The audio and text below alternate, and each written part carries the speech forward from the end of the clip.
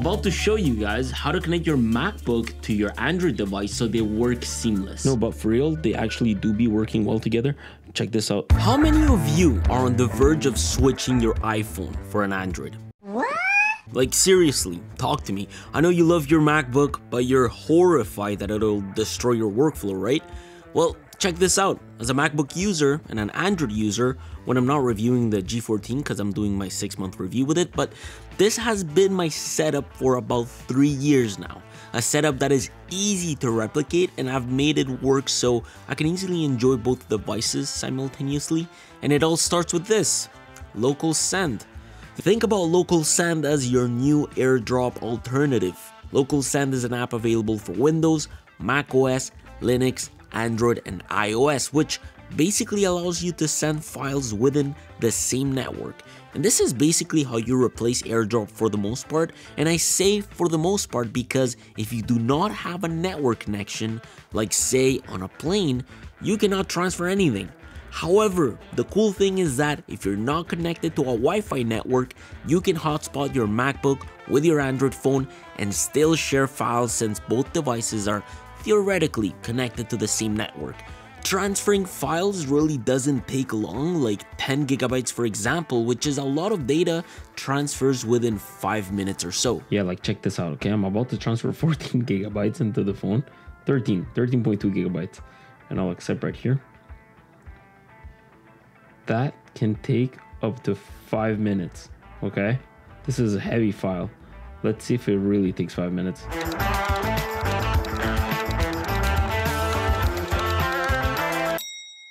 Transferring almost 14 gigs ended up taking about 8 minutes. I noticed it's a lot more reliable than AirDrop in my opinion, and you can literally receive or send files, folders, texts, transfer, copy and paste text, but there's a better app for that. Basically, this here is a universal clipboard.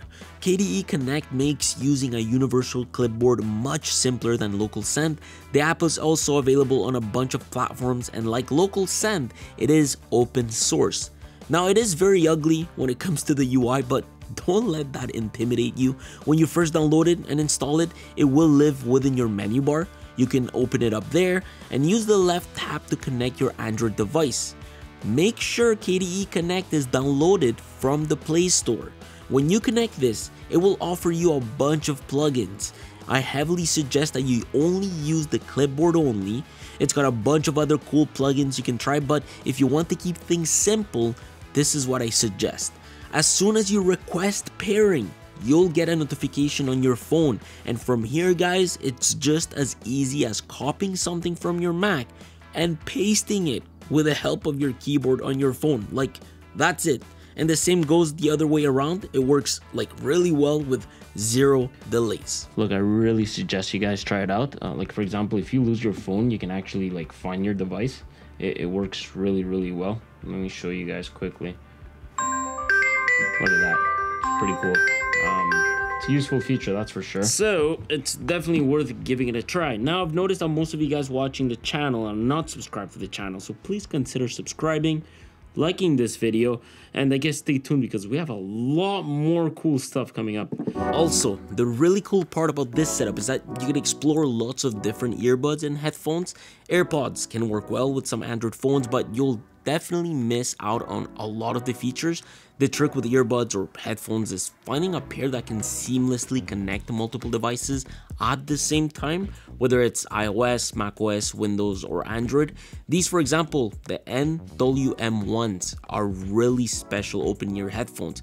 They support multi-point Bluetooth, so in Croatia, I had them hooked up to my G14 and my Reno 14 at the same time without any issues.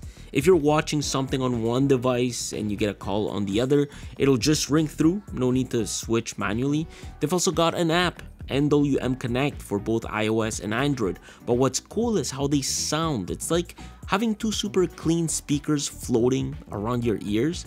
They're ultra light and super comfy, and it's crazy how full and immersive the sound still feels. Just to be clear, this isn't bone conduction or anything weird like that. It's natural open air sound, no vibrations, just really nice audio, to be honest.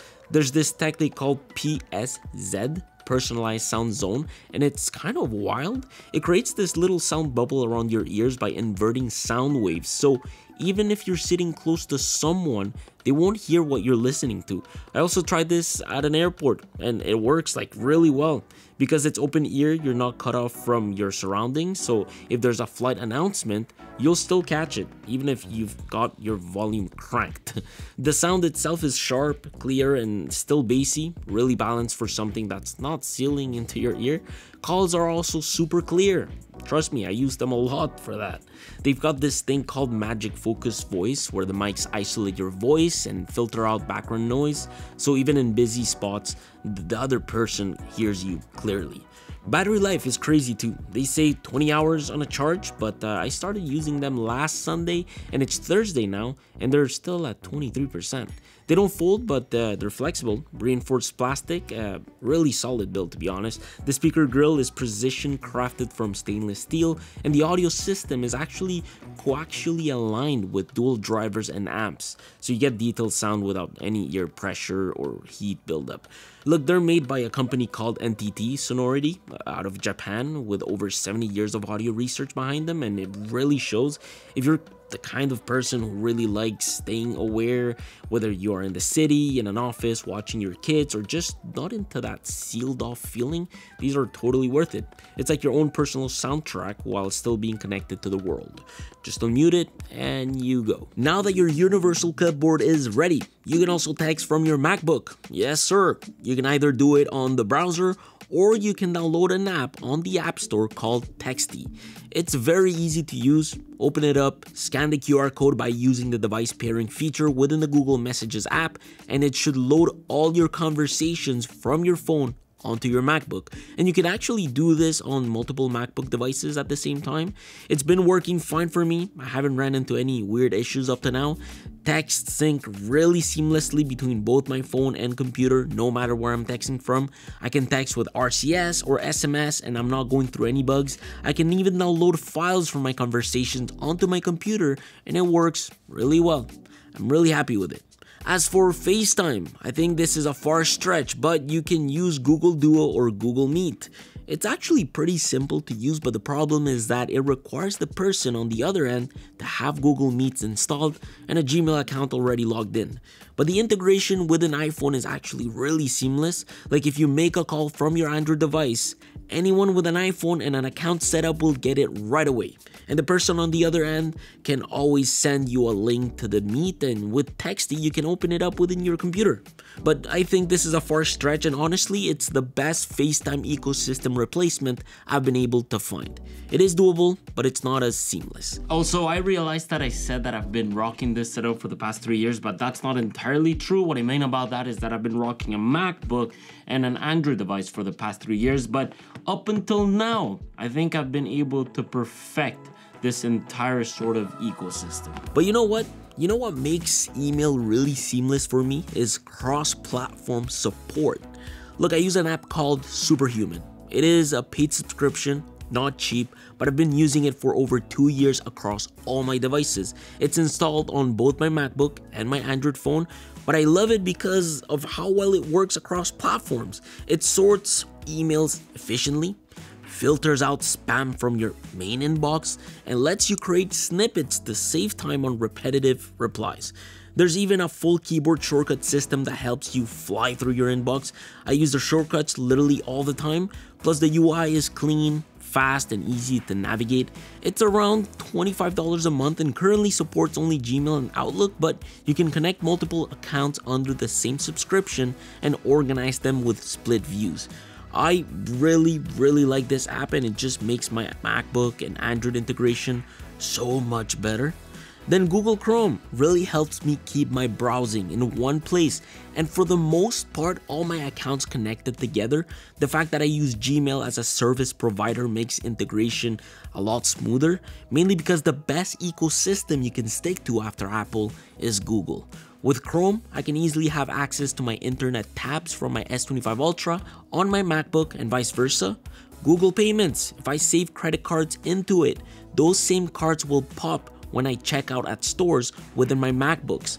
Passwords, every time I log into platforms, I got my passwords all within a single platform, and those passwords are shared with one Gmail account across my devices.